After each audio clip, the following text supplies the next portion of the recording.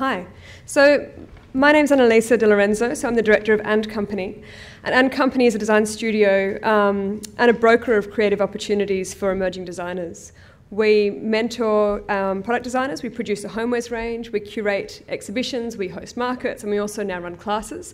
But basically we're striving to create a community of makers, designers, and creative thinkers. Now last month we opened a new space in the Rocks, and chef Chris Tay, who's a chef and owner of Black Star Pastry, came along and he catered for the event. And he gave a speech at the event because we've collaborated on a few projects before. And he said the thing that we have in common is that we both dream first, we do it, and then we work out the logistics later. And when he said that, I thought, shit, I'm not really like that, am I? But his point was that that's how you make really interesting things happen.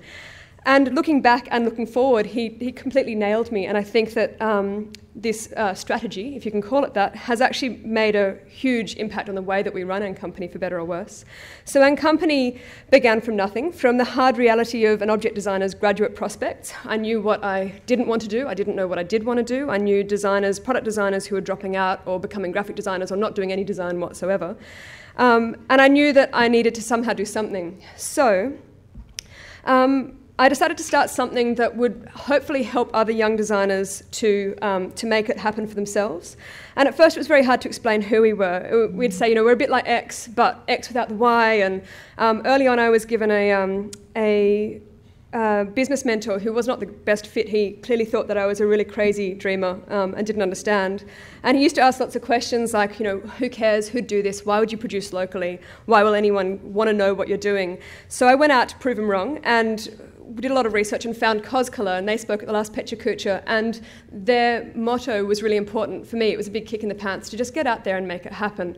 And so we started And Company in 2009. With an exhibition called Home and Company. There were 15 emerging designers and artists. We had a tiny space, 400 people came. I didn't know who most of them were, but it seemed like we were doing something right. So we did it again at GAFA. This is at GAFA.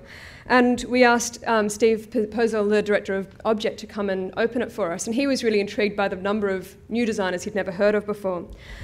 From that opportunity, we were asked to come and curate an exhibition at Object. We were given 3 months to do it because somebody had pulled out. So we put together a really exciting exhibition called In Good Company that let us, gave a really good excuse to go out and actually meet a whole lot of these designer superstars that we'd heard so much about, but never had a chance or the guts to meet.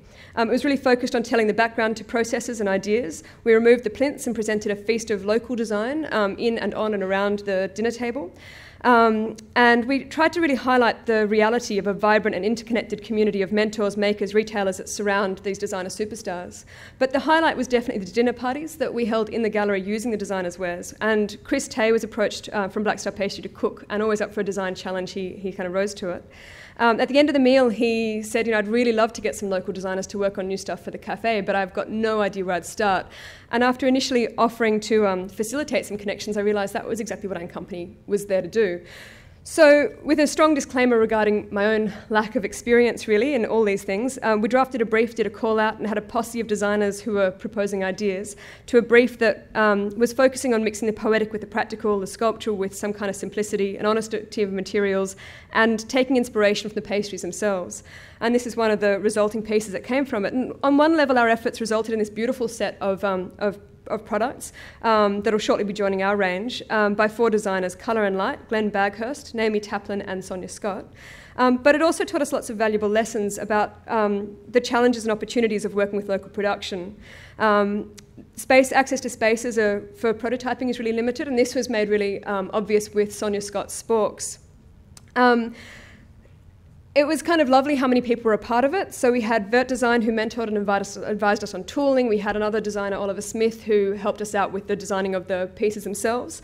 And it was really lovely, but it was also really hard work. And one thing that became incredibly apparent was the fact that it felt very much like it was all about who you were in bed with. It was who you knew, where you were a tenant, where you were a student, in order to access facilities. Some places you can dabble in one-offs, but you can't do any production work. And as a graduate, you leave state-of-the-art facilities, and there's no spaces and no resources to work with. So there's nowhere to turn ideas into prototypes, prototypes into products, and people drop out and they get disenchanted and they can't afford it, and the industry and the public are missing out on really thoughtful and practical and beautiful, intelligent and useful design solutions for everyday life. So after pressing 100 sporks one day, Sonia turned to me and said, "Why don't we open a workshop?" And whilst we have people pouring concrete in their balconies, and it seems like a really important, useful thing to do, and we'd also be able to employ graduate designers to work on a production for us in-house, it would let us further extend this platform to allow designers to make new things and get it out there. It was also completely ridiculous because we had no money and no space and no resources, and we even dubbed the project Taking Over the World because we didn't think we could. But all of a sudden, a space was available at the Rocks pop-up, and we put in an expression of interest, and a month ago, we opened. And we've got a space that now has a store, a gallery, a workshop space down the back, where anyone can come and can make with us. And there's a tool library, a design book library. We have classes that we're running.